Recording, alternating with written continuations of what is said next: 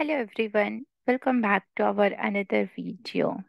How are you all? How was your day? I hope you are enjoying your day. So, in this video, we are going to learn about one block. As you can see here, we have a lots of blocks, right?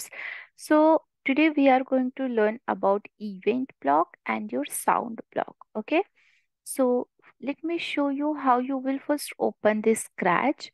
So, for that, we need to just search for Scratch.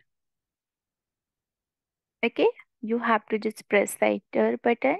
You will get your scratch.mit.edu. We need to just click here, and once you will click here, you will get a same screen, and then we need to just click on create button. So create means we want to create a new project. We are creating a new project here. So today we will learn what is the sound, what is the use of sound, and what is this event. So we will start from event, which is your yellow circle. So we have a different types of events. Events means if you want to perform any action, for that we are using the event. Now action in the sense, suppose we have this event. So this is our first event. When flag is clicked, it means when I click on the flag, what we want to do for this sprite. Okay, suppose here we want to start one sound which is meow. Let's see, if I will click on this flag, you will get your meow sound, right?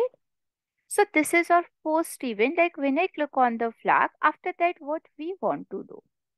Then we will see the next event when space key is pressed. So when space key is pressed, again we want to suppose start the sound.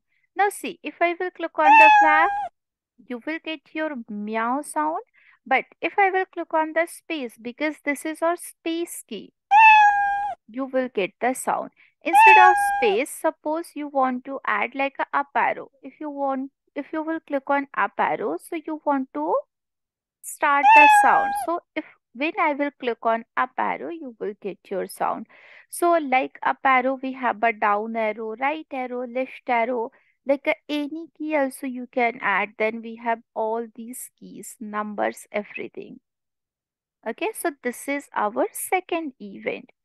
After that, this is our third event. Like when this sprite is clicked, like if I will click on this cat, so what we want to do? Again, suppose I want to start the sound. See?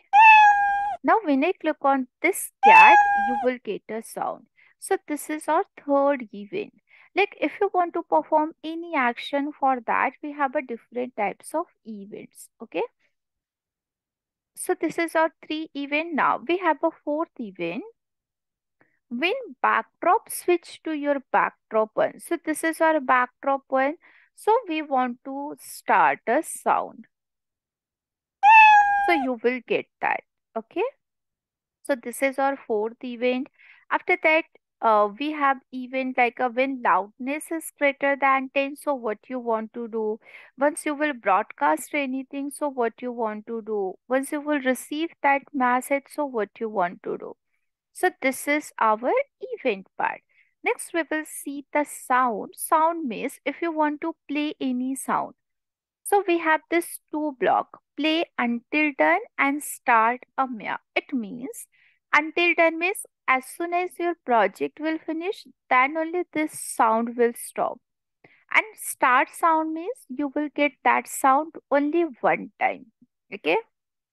After that, what we want stop all sound means, suppose when we will click on the flag, so we want to stop every sound whatever we have in the project. So see, when I'm clicking on this sprite, you will not get this any sound because it is stopping all the sounds. Even we can change the sound pitch. Okay, instead of pitch, even we can take your pen left or right. Even we can set the pitch sound.